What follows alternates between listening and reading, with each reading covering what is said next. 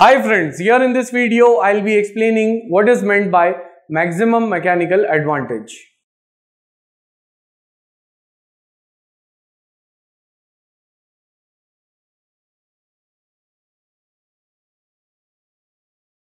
Now, since mechanical advantage is given by, it is denoted by MA, load upon effort, that is the ratio is called as mechanical advantage. Now, therefore, instead of effort, I can write down it is M into W plus C. This relation has come from the law of machine,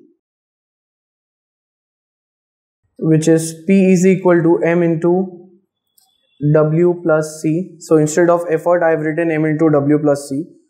Then W would be taken common from the denominator. So we have M plus C upon W.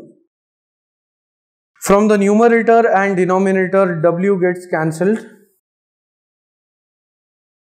And here, since the load which we are lifting is very much greater compared to this value C, so the ratio C upon W is approximately equal to 0, or it is equal to 0.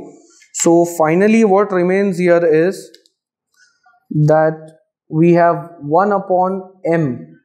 This M is nothing but the slope of the line which we get in terms of the law of machine.